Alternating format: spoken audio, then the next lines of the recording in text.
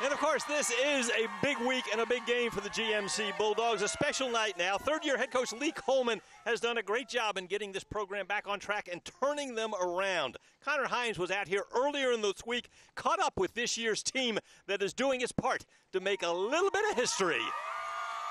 Having football practice on a basketball court isn't the craziest thing to happen this week at GMC, because the Bulldogs are also looking to remain undefeated with a 7th straight win. And it's one of those, oh, we arrived. Everybody's telling us, oh, you're good this year. Oh, my gosh, you got the fans behind you. But you got to step on the field with a purpose. After making the playoffs last season for the first time in 18 years, they're now trying to take it one step further. And in a year full of firsts. And I'm trying to get them to understand that be a championship team, you got to take care of business all the time. Every time you step on the field, you got to expect to win and you got to go play to win. You know, it's huge. Previous years haven't been so great, but last year was definitely a step up compared to how it was, and this year is just building it all together, stacking it up for the future. At 6-0, they've taken care of that business so far.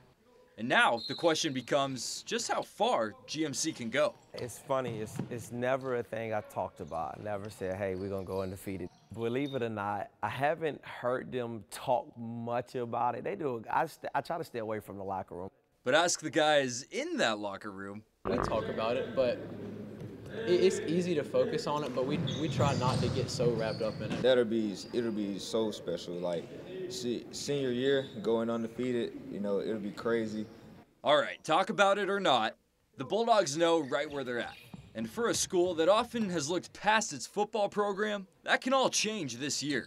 Actually, it already has. The guys are buying in. Football is becoming important. I think that's the key. Football is becoming important. The school spirit is there. Connor Hines, 13W MAZ Sports. All right, now that buying in actually started back in January, which is the way football is now, because that's when they had to get into the weight room, and that's when all of this, building up to where they're at right now, started. That's good stuff. Good stuff.